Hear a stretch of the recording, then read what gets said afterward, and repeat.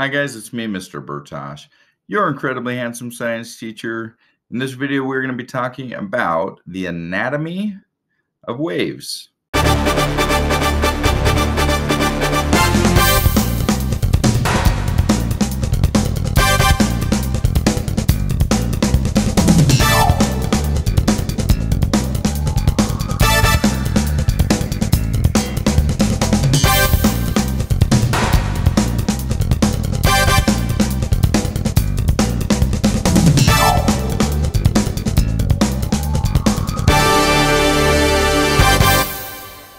Waves are something that you are almost certainly familiar with. I suspect that there is probably almost nobody alive, unless they're very small, who doesn't know what a wave is. If you've ever been to a lake or the ocean or anywhere really where there's water, you've seen waves. Or if you've ever looked across a field and you see the breeze as it goes through the field across the plants, you've seen a wave. So what are waves? Okay, you're familiar with them.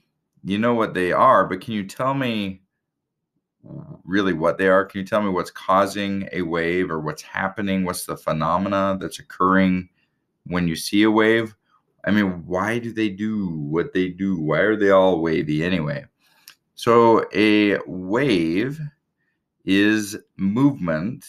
Well, okay, duh. But it's movement of what? It's not movement of matter, although matter does move. But it's more importantly, it's the movement of energy. So when you see a wave, the thing that is moving, the medium, the substance, medium is a fancy sciencey word that means substance. The substance that the energy is moving through, the substance that is going up and down, okay, what is moving through it is energy. Yes, the substance itself will go up and down, but it doesn't move forward. It's only the energy that moves forward. That's important to understand. When you look at a wave, a ripple, if I take a little pebble and I drop it into a pond, I'm going to see these ripples that are going to spread, and it's going to look like they're spreading outward. And they are. The waves are spreading outward. They start from a middle point and they slowly spread away from that middle point, getting further and further away. But what is it that's moving away from the middle point where I dropped the pebble? It's not the water. The water, all it does is it goes up and down, but it stays right where it was.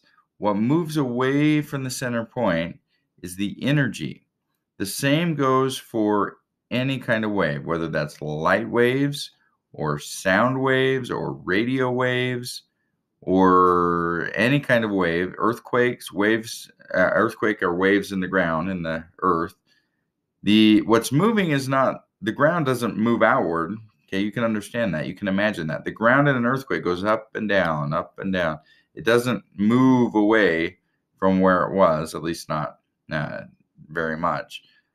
But it's the energy that's moving through the substance, the water or the ground or the air, that moves. So that's the first thing to understand about waves, is that they are the movement of energy and not really, at least not forwards or backwards, of the movement of the substance itself, just up and down.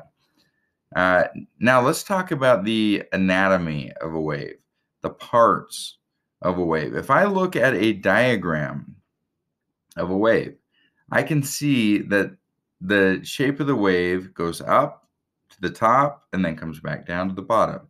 And scientists, because they are very bored and they like to name everything, they have named the top of the wave and the bottom of the wave. So they named the top of the wave the crest. And you may have heard of that term when you're talking about the crest of a wave in the water. The crest also applies to sound waves and earthquake waves and any kind of wave that we might see. The top of the wave is called the crest. The bottom of the wave has a name that you're probably less familiar with, which is trough. So the opposite of a crest, that down at the bottom, is a trough. The middle of a wave we sometimes call sea level, especially if we're talking about the water. We'll call that sea level. That's like the resting place where the wave, if there wasn't a wave up and down, that's where the level would be. Okay. The distance between two crests or two troughs, but we usually go with crests, but it really doesn't matter because it would be the same.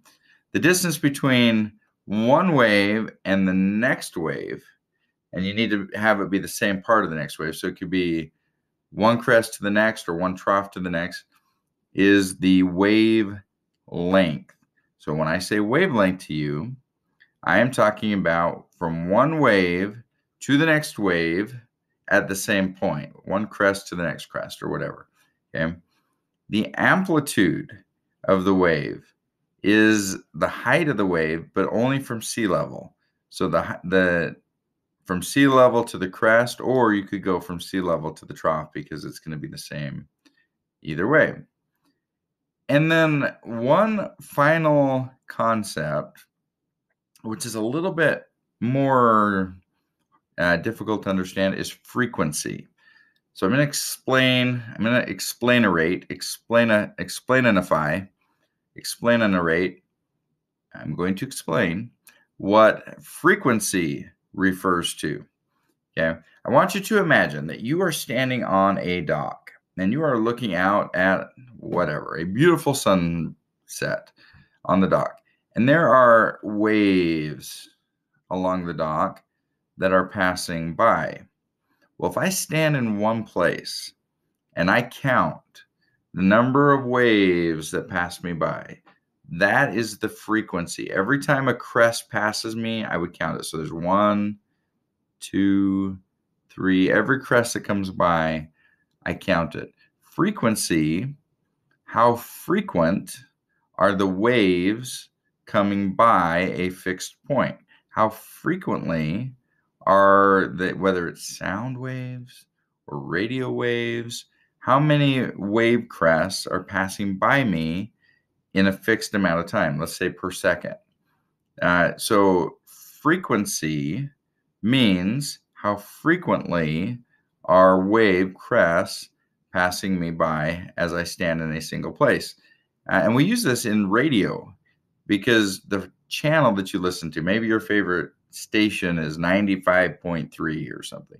Okay, 95.3, FM 95.3. That means that is the number of radio waves. 95.3 refers to the number of radio waves that pass by me or by my radio antenna as it sits there and receives those waves so that it can play the station for me.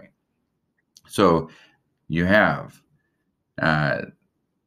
wave crest, wave trough, amplitude, wavelength, and frequency. And you understand what waves are. They are the movement of energy rather than the movement of the medium itself.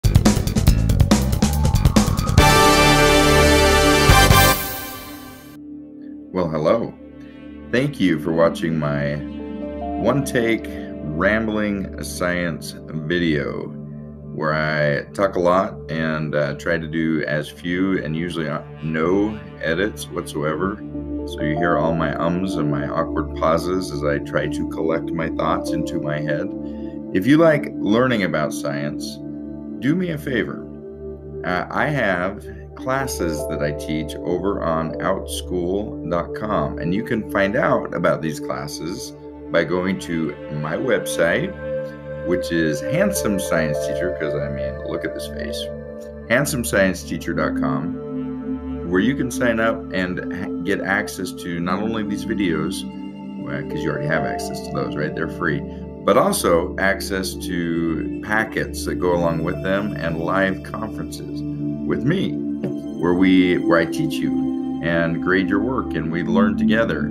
I have an entire science curriculum from 5th through 8th grade science. Also, you are welcome to, if you would like to subscribe to my channel. That helps me too, just because it gets the word out about me.